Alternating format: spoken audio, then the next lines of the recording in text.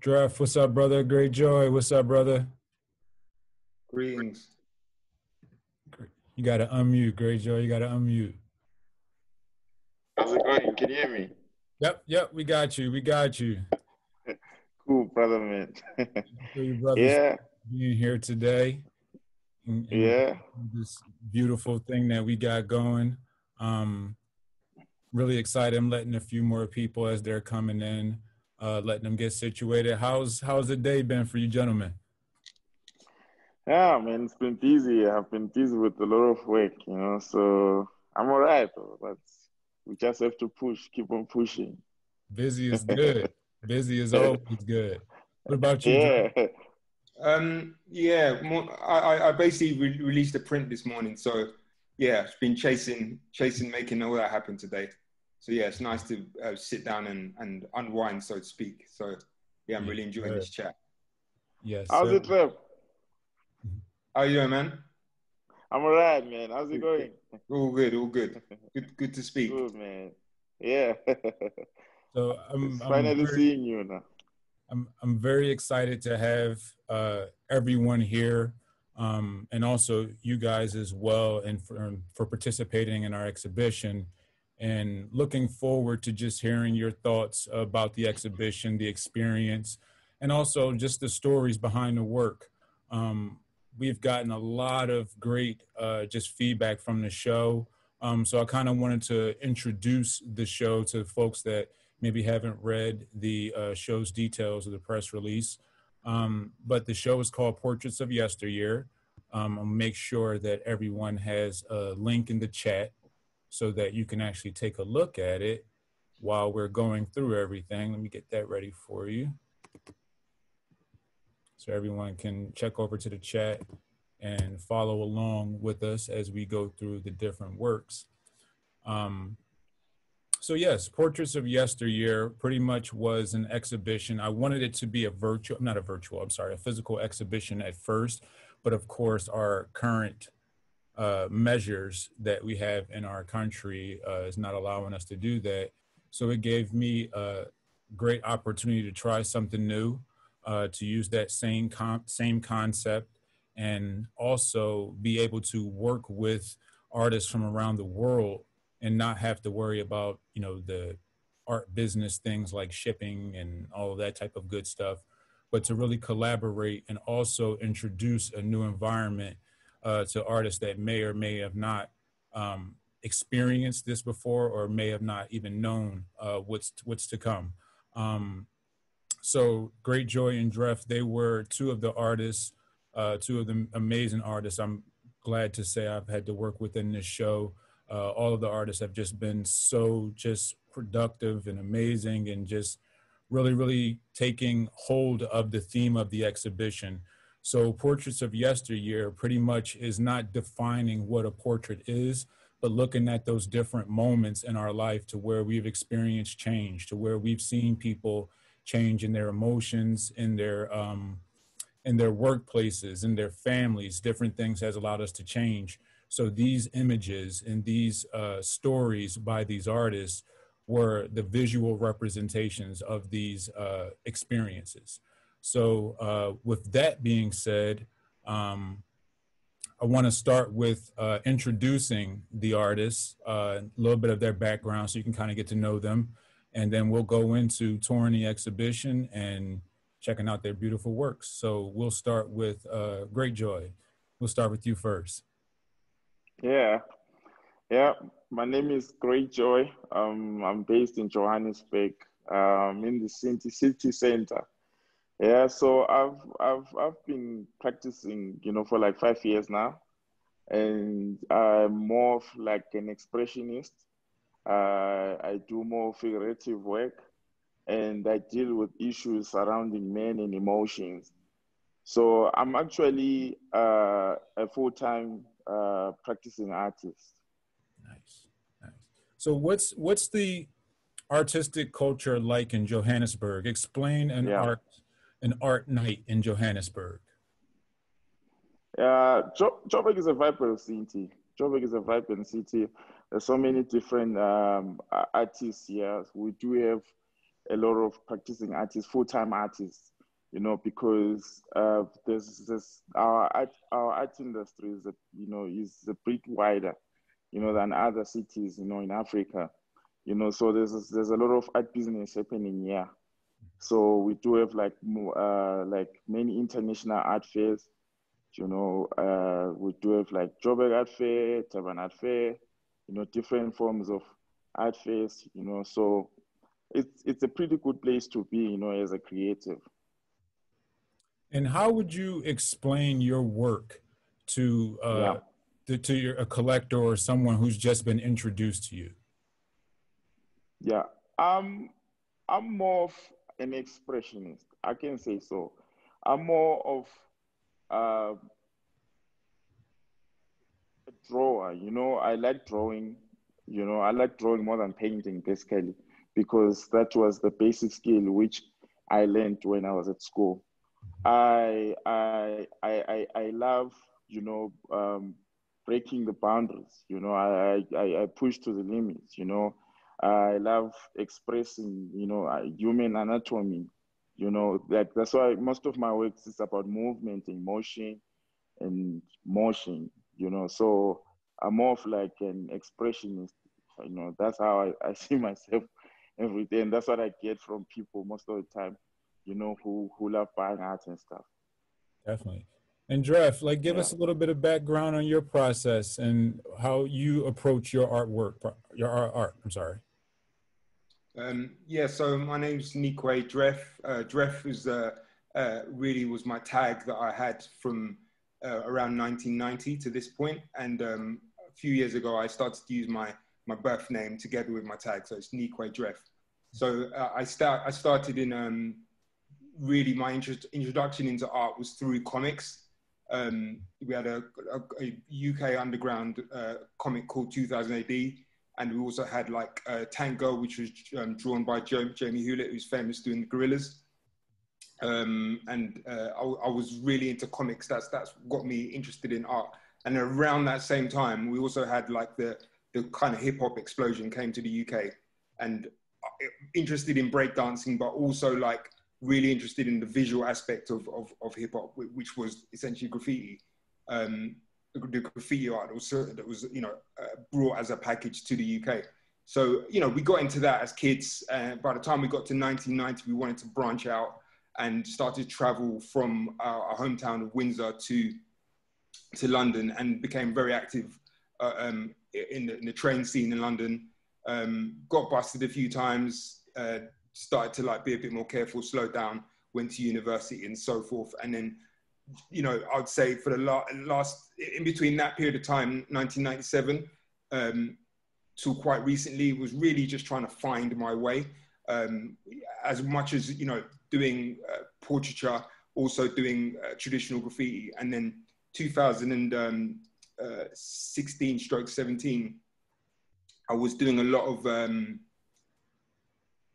really just trying to like understand how I could transfer the different elements of what I was doing into smaller scale, in terms of like, I started on wood essentially in my bedroom doing acrylics, and then moved into doing oil paints. And then, you know, as someone who's used to painting big, I wanted to find a way to, you know, work on a large scale without, you know, I didn't have a studio at that time.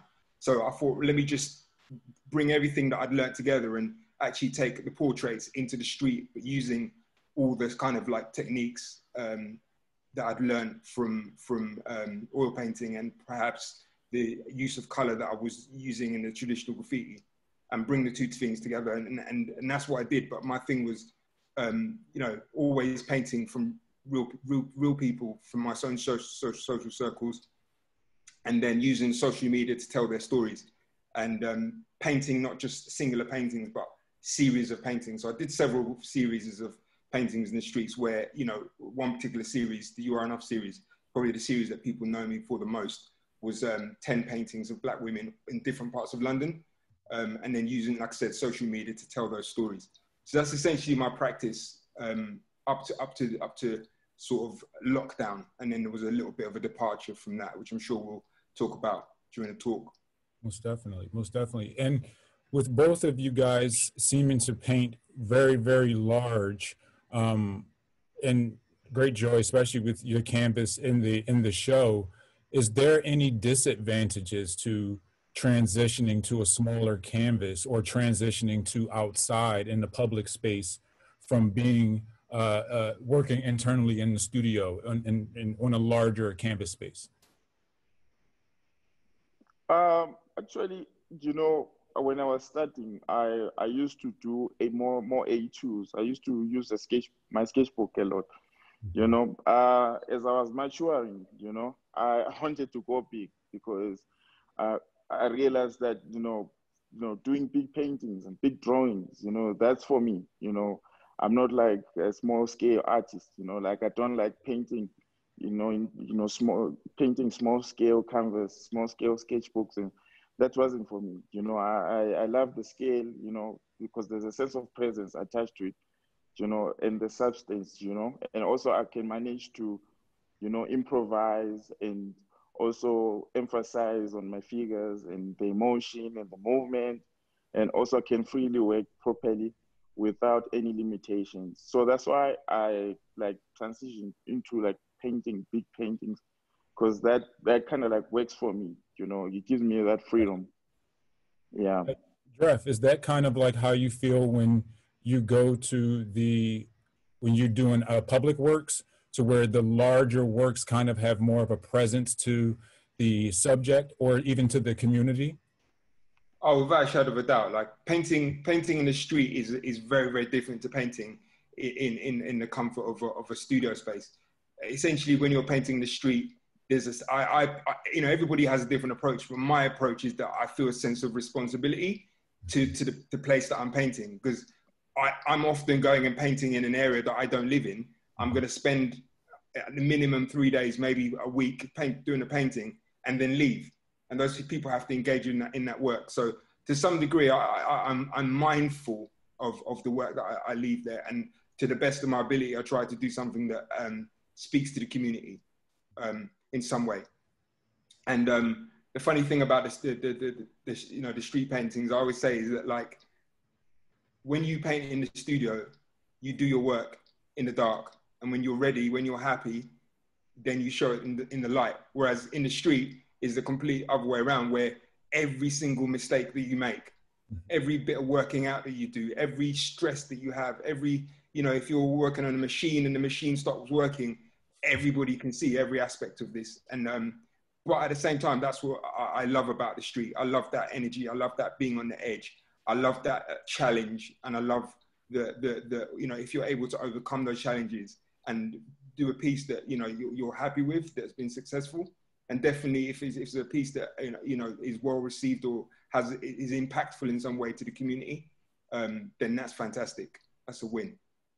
Most definitely. So when we first started to talk about this exhibition, how did you both see your works translating into a virtual space? GreatJoy, we'll start with you.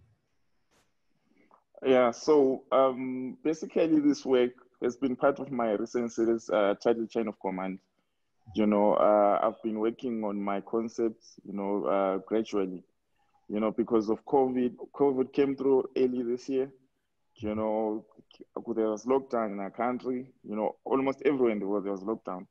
But, I wasn't going as regularly to the studio. So I was working at home, theoretically working on, my concepts and how I can convey the story in a proper, fascinating way.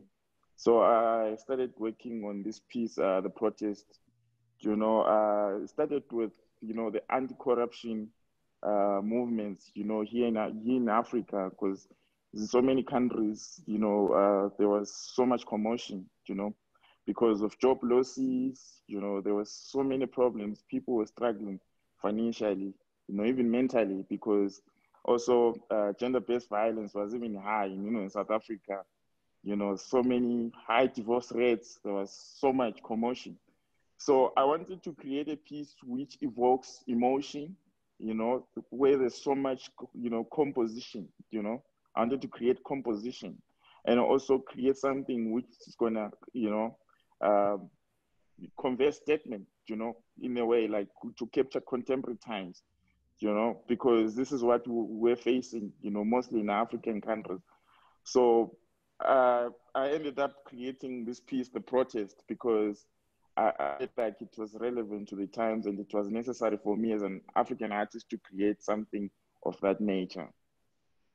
Most definitely. And I'm going to show the space and enter the exhibition so that everyone can see the space straight up, and get ready to do a nice little spin. So as we go into the piece, and we listen to you talk about it, let's dig a little bit deeper. Like, tell us what we're looking at. Okay, cool. So also the ideology came from, you remember when, you know, the death of George Floyd, you know, in America, right? In your country. So there was just so much commotion just all over the world, you know, because also the idea of Black Lives Matter was something very important by that time. Even now, still very important, but by that time, I think, you know, there was high alert, you know, in that matter, because, you know, there were so many things happening and people started realizing actually this matters, you know, even our home states, you know, in our country. You know, people started realizing that the idea of racism is very, very, very, very crucial, you know, and we need to voice out, you know, we need to I have an understanding and also express how we feel, especially people of color. So actually, this piece is a portrayal of, you know, mixture of instances, mixture of protests around the world.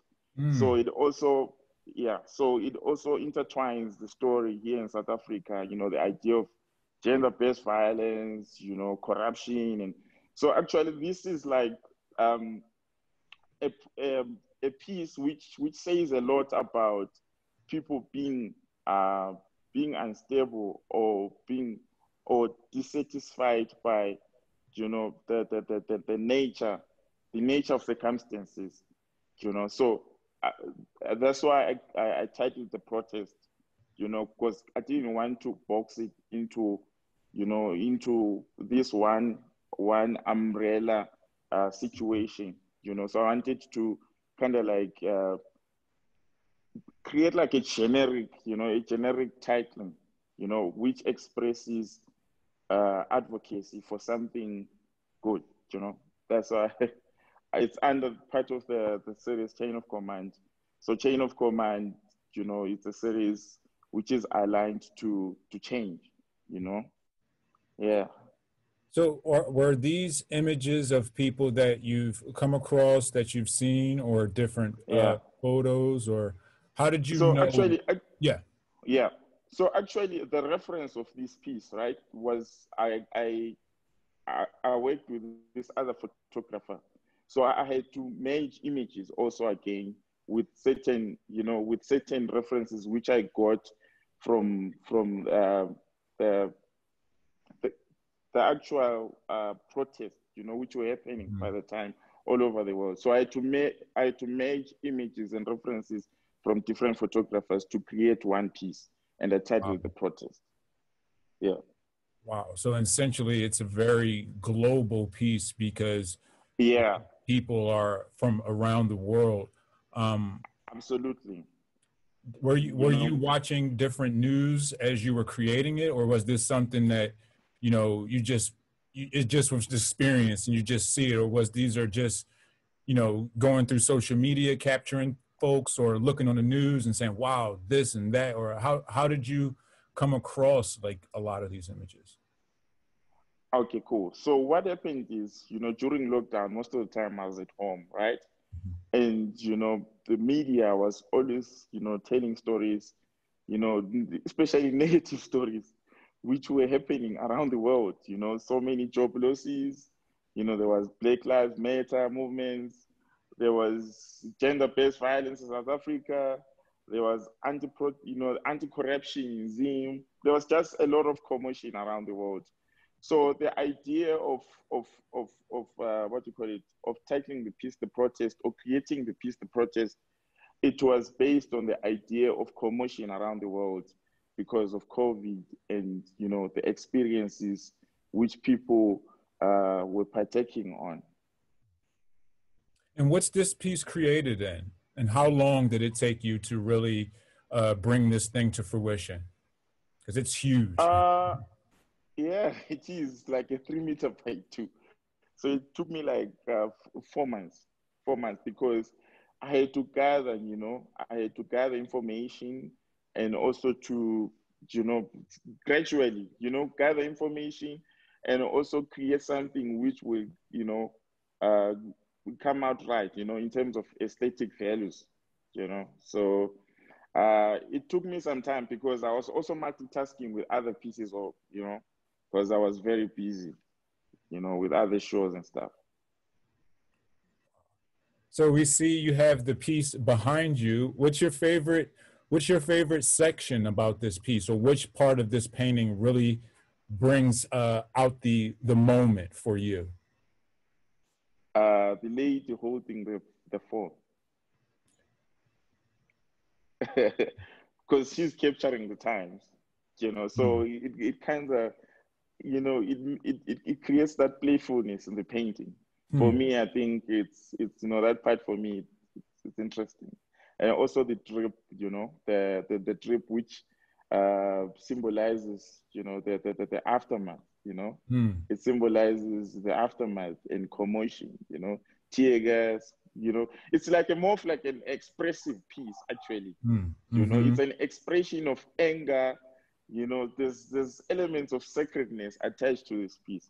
So for me, you know, because lately I've been doing more colorful works and, you know, the gold leaf and stuff, you know, I haven't been doing like monochrome pieces. But this one for me, you know,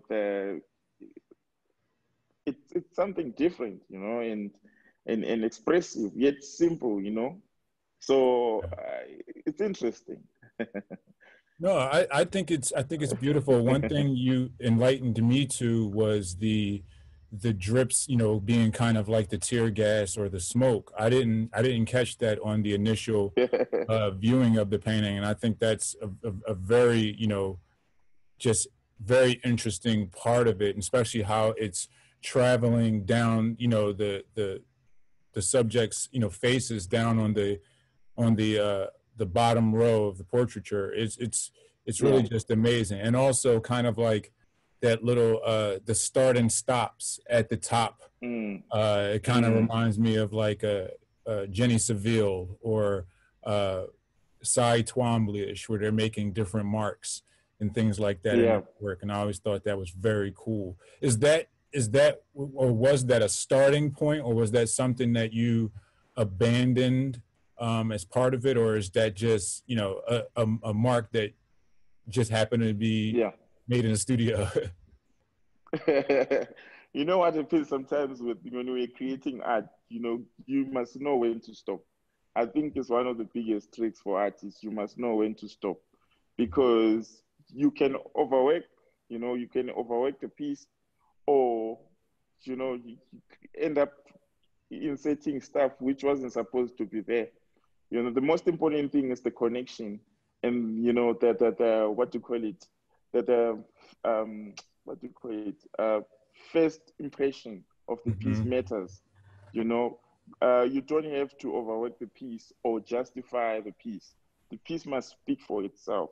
You know, I'm more of an expressionist than than a talker. I don't talk too much. You know.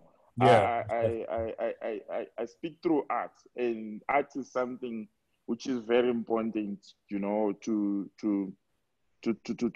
express yourself as an individual, because I think that the idea of understanding when to stop is very important, you know, because sometimes you can overwork stuff and it ends up, you know, it becomes cluttered, you know, and it, you know, it's challenging the eye. Most definitely. So as we start to transition to Neequaye Dreph's work, we get to back up out of the beautiful piece, and we spin around, passing Amy and everyone else and get to slide over to Dreph's piece. Once I get to move this thing over. This beautiful work here. I love all the works in this show. The one contrast I love about the two works is that the focus is on a group versus an individual, you know, and also the monochrome versus the just burst of color, which kind of gives like almost that same emotion to where it's like I'm waiting for a change, you know. But in your painting, GreatJoy, it's like they're actively out there pursuing it. And in Neequaye Dreph painting, it's like, you know what, you said it was going to come. Now I'm just waiting. I'm beat down by this, you know. So, Dreph, can you give us a little background on the history and the story of this work? Yeah. So at the in February, I went to Ghana, and the traveling to Ghana and the traveling back was very different. By the time we were coming back, we got to the airport, and there was they had the thermometers, they were checking our temperatures and whatnot. And I kind of started to realize that there was some sort of shift happening. And by the time we got to the UK, I was at that time I was secondary school teacher, art teacher, and I was looking around the school, and I was having conversations with some friends in Italy, telling me what was happening in Italy, kind of screaming at me like, you know, don't go on the tubes, don't be teaching, it's crazy, you don't know what's going on here, blah blah blah. And lo and behold, 3 weeks later, I felt ill, not seriously ill, but you know, I realized that, you know, things were happening. And two or 3 days later, we found ourselves in lockdown here. So, you know, as that was my main source of income as a teacher, I was, you know, I had a little freak out for a week, and then I thought, right, what are we gonna do? You know, what do I do here? Like, what do we have, and what have I lost? And I thought, I've lost a lot of things, but one thing I've gained is time. And one thing I've always wanted was time to really focus on my practice. And fortunately, I have a studio. I had a studio that was about 9 to 10 minutes from where I live, and there's only 3 or 4 artists practicing in that studio space. So I literally went there every single day. It was my sanctuary. I went every single day, and at first I just tried to make work with some imagery that I had just to get the motion. And then I have my son every other weekend, and you know, he sat for me. I did a painting of him, and I deliberately wanted to focus on something that I was not running towards, which was figurative work. I always wanted to do figurative work, but always it was sitting in my comfort zone of portraiture because I knew that's something that I could do. And so I really challenged myself to do a full figure. And then I did my partner Mel, and then following from that, Sabrina, who's a friend of ours. She basically lives alone. She's a hairdresser, so she wasn't working and she wasn't interacting with anyone either. So she came and visited. We did a socially distanced studio visit, and before I do my shoots or whatnot, I always try to have a discussion first, you know, just have a chat, fireside chat, just see how everybody's doing, whatnot. Yeah. And this is the way she sat on the chair, and I was like, whoa, you know, like that the way you're sitting on the chair and the way you're, just everything about it was perfect. So then we progressed to, you know, I actually do the shoot, and I thought, no, let me go back to that original thing that really sparked my interest at the beginning of the visit. And yeah, she sat in the same way, and it was perfect. So what I decided during lockdown was that I'll do multiple pieces of work and treat the whole process as not trying to finish work, but to try and learn from each painting. So everything that I'm struggling with, let me work it through this painting, and then once I've locked that down, then I can use that in the other painting. So I'm basically building a body of work simultaneously. So that's what I was doing. So this was a painting that I was almost finished, but there was lots of things that I wasn't happy with. I decided I was going to leave it and move on to other things. And then obviously when lockdown ended, so to speak, I had lots of other opportunities in terms of like street work, murals and whatnot. So I focused on that. And then of late, I've been focusing once again on building this body of work. So when you called, when I got the call from you, it was a no-brainer because this painting was about what you were talking about. Yeah. And I'd spent enough time away from the painting to know how to move forward on it and bring it to a conclusion. So that's what I did. I worked on finishing the painting. Essentially, it was just some small details like the head and the hands and whatnot. Again, just getting it to a point. And yeah, and then I submitted it to the show. And I loved it. So let's talk about Sabrina's reaction.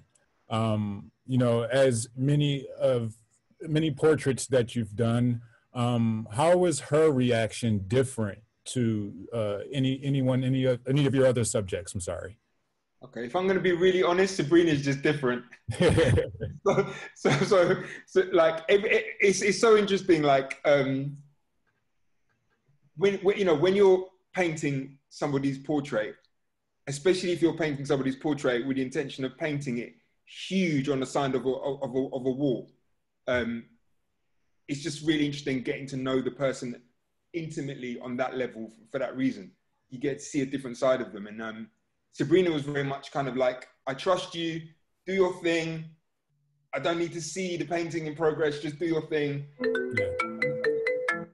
Very much about that. And I was working through the painting, and she wasn't, she didn't really want to see, like I said, any works in progress.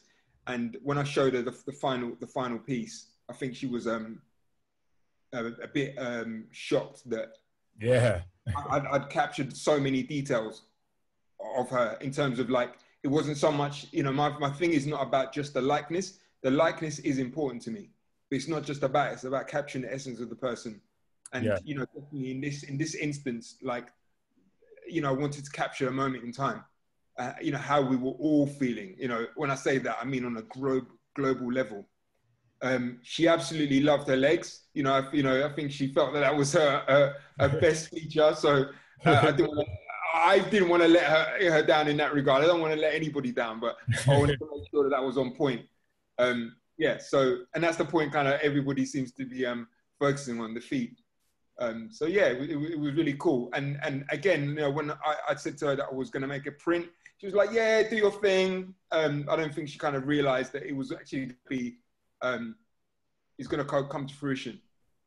Yeah, so, I mean, my favorite part when I saw it first was the background. And it kind of made me feel like a drone shot of Africa, like the African field, of, just going up on a village and seeing, almost like where she's from, that village in Ghana, maybe where she's from. So my first initial feeling was, okay, that's her land. That's, her essence. That's where she's from. And that kind of... Say it again? Let me just write that down.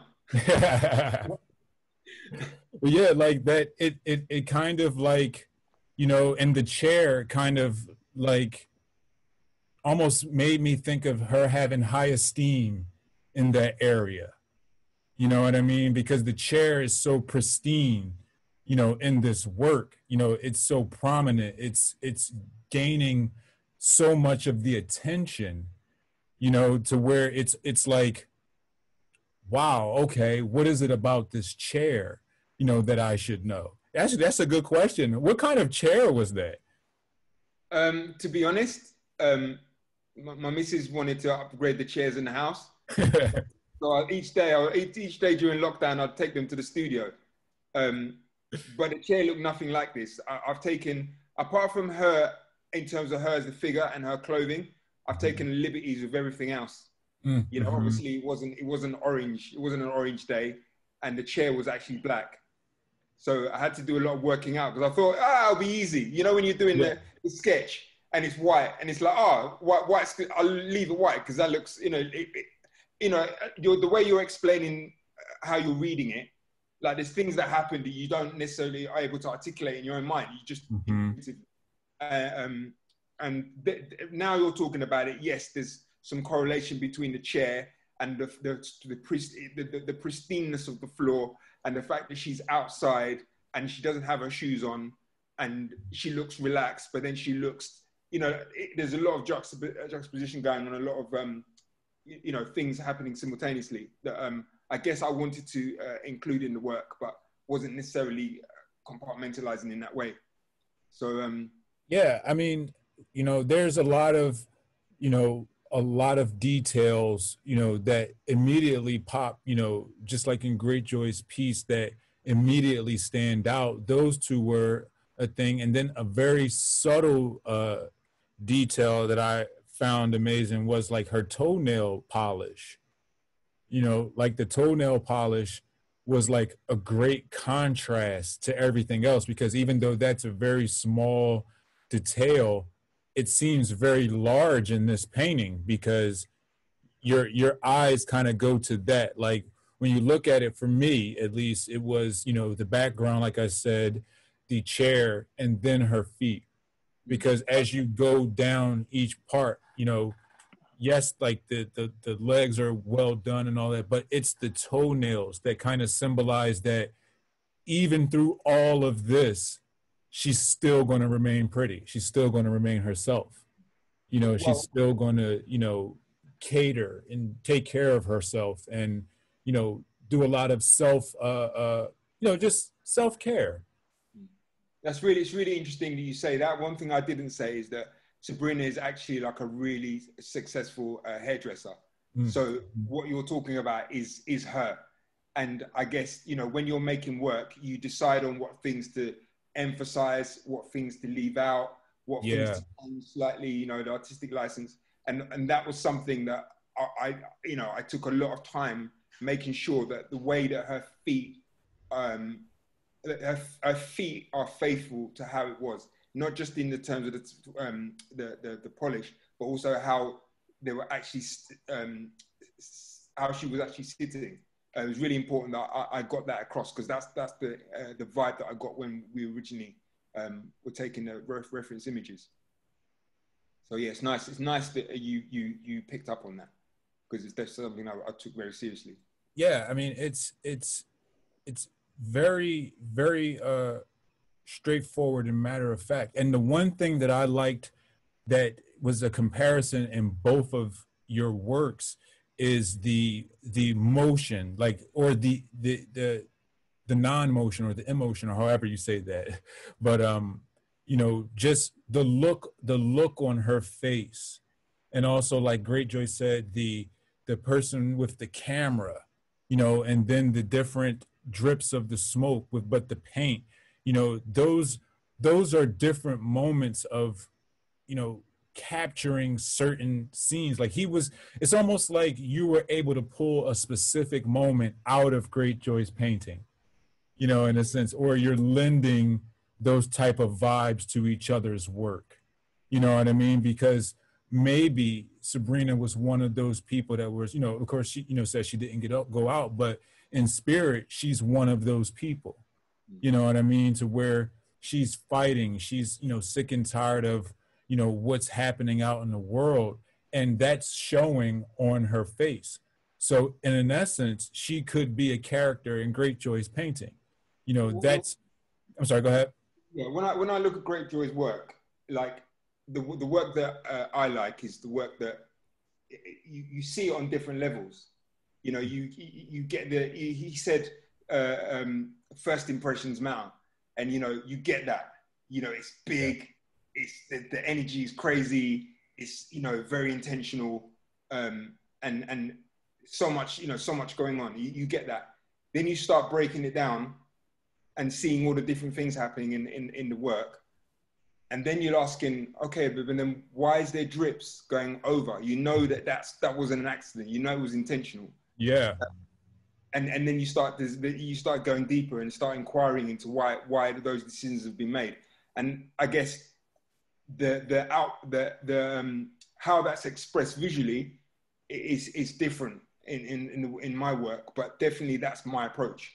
I want to hit you on different levels. I want you to be drawn in by the color, and that's come from my days of doing graffiti. You know, you'd paint a train, and sometimes you know the train. The only thing that anyone would see of the train is the colors. You wouldn't see the wild star. You wouldn't be able to break down the letters or anything. That's the general public. But I understood the universal thing here was how the public interacted and how the colors resonated. So that's something that I've brought from those things into my work. So with my work, what I'm trying to do is like, you have the color, you know, color's super important to me, draw people in, but then later on, there's other little stories that have been told within the actual story. And then on top of that, you've got the actual story of the subject. Like I said, I realized that using social media is our way. Like in terms of us being like, you know, grits, this is our way. We can tell stories with social media and reach global platform, which is draws me into what you originally talked about in terms of, you know, being asked to do an online show, but I'm sure you're going to get to that. So, oh yeah, most definitely. Well, my next question, you know, to both of you is, how do you see your work participating in the future of online? You know what I mean? As you know, things kind of go into like the Bitcoin era and more virtual exhibitions, things like the different fairs that have been going on, like Beyond the Streets. Art Basel has continuing online viewing rooms. How do you guys see your work evolving in these spaces? Yeah, so actually, you know, virtual exhibitions also in South Africa, you know, they've been happening, you know, with gallery openings and stuff, you know, but lately, because, you know, COVID somehow, what you call it, the curve, it has been slowing down, you know, it hasn't been crazy that much.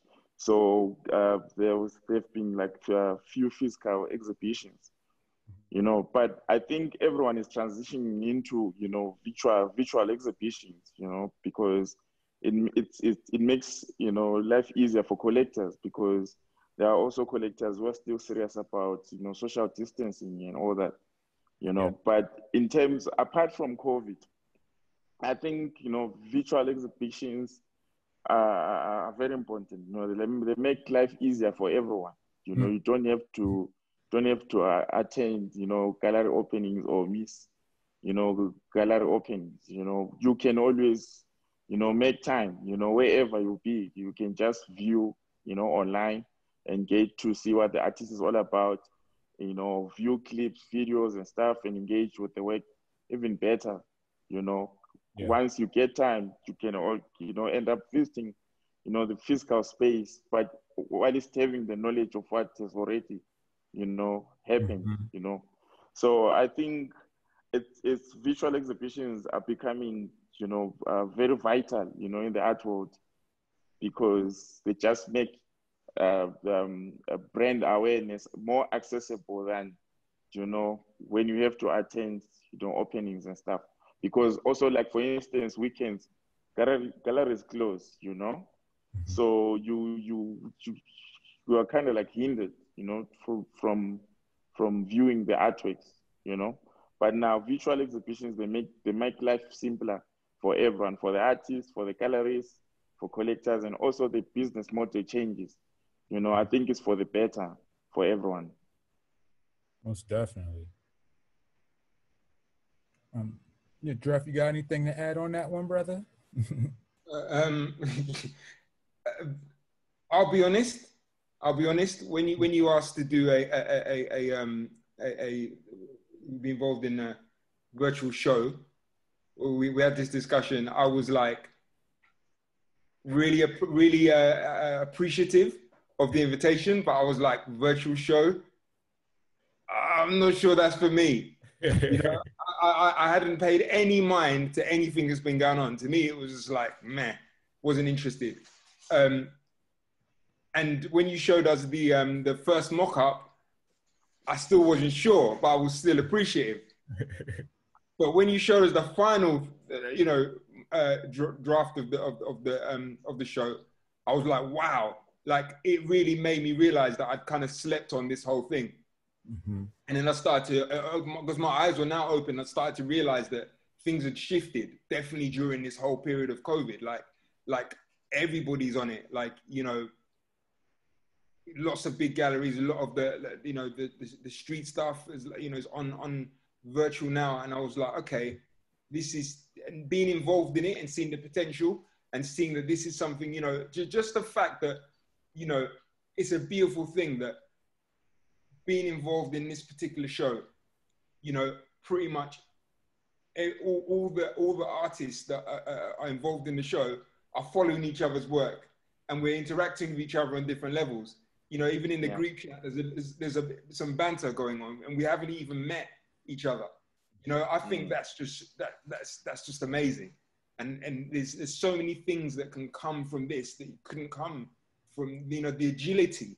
You know, you know, people may not be aware that you turn this thing around in breakneck speed. It's crazy, you know, that we're all in the same space and being able to show our work and in this platform to a global audience. It's fantastic. So I'm really excited. I'm really excited that I'm excited, and I'm really excited to see what possibilities are. And I'm also excited to see how this can enhance the actual physical experience, because, you know, I was able this week to go to some physical shows that I haven't been to no shows for so long, and I was like, I like this, I need this, you know. So I feel full now because I've got the physical and the digital, you know. So yeah, let's see what can happen, you know. Most definitely. So we'll tell the folks that are on the call, thank y'all for being on. And we have, like Dreph mentioned, he has his print. Also, GreatJoy has a book that's out. Please reach out to both of them for that, to get your copy of that. So just to wrap it up, guys, where do you see your work moving forward as a portrait, I guess in a portrait? Like, where do you see your next event of work being? If this is your yesteryear, what is your tomorrow? Yeah, so like, for instance, I've been, you know, working with non-profit organizations. So I work with SOS Children's Village, and I also work with Operation Smile. I think you saw that earlier in the year. Yeah. So you know, I think for personal development, that's helping me a lot. And, you know, I'm starting to realize certain things which I think, you know, about life itself and engagement with, you know, with people who need help, you know. Yes. So I think my whole idea of being an artist is to engage, you know, is to engage and grow, you know, like from a personal level, you know, to community level, because I think there's so much to be done, especially in our communities back here home in Africa. You know, there's so much to be done. You know, there are certain boundaries which need to be reached, you know. So I think I want my art to advocate for change. I want to change people's lives. I really want to, you know, to create an empire, you know, for new artists, you know? And, you know, better engagement with the community. That's it. That's what I think I want for myself, and I want my art to tell, you know, going forward. It's beautiful.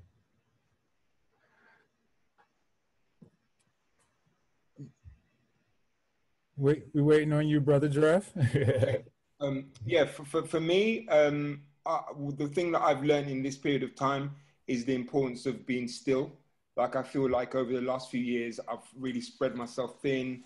And, you know, I've done a lot of traveling, a lot of work in the streets, but I kind of realized that the fuel for all of that stuff is my studio practice. That's what this opportunity has afforded me. And I really want to take time with my studio practice, you know, work on my narrative, work on the inquiry in my work, and use that as a springboard for the things that I've already started in motion in terms of my world travels, in terms of residencies, in terms of showing my work in, you know, different formats, you know, nationally and internationally.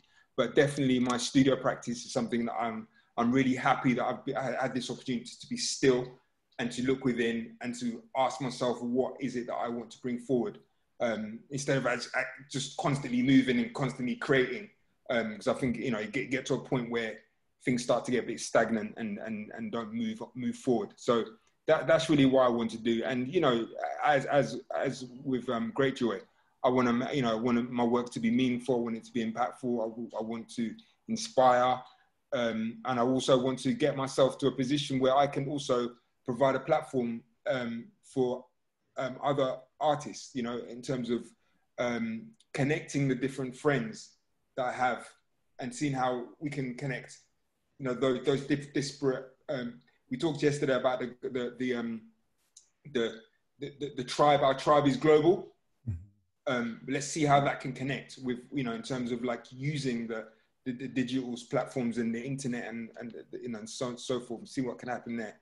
And also, finally, really want to thank you for the opportunity, and I'm really looking forward to building on the relationships that that have come from this opportunity that you've created for us. Awesome, thank you. Thank to all the artists, and thank y'all today for being with us. Yeah, that's all we have. Thank you everybody again for being on the call. Please stay tuned we have another talk tonight at 6:30, which will be posted. And also this talk will be up for viewing afterwards in about a couple of hours. So thank you again. Everyone have a safe and blessed day. Thank you, Dreph and GreatJoy, and we'll talk to you all soon. Thanks, guys. Cheers. Right.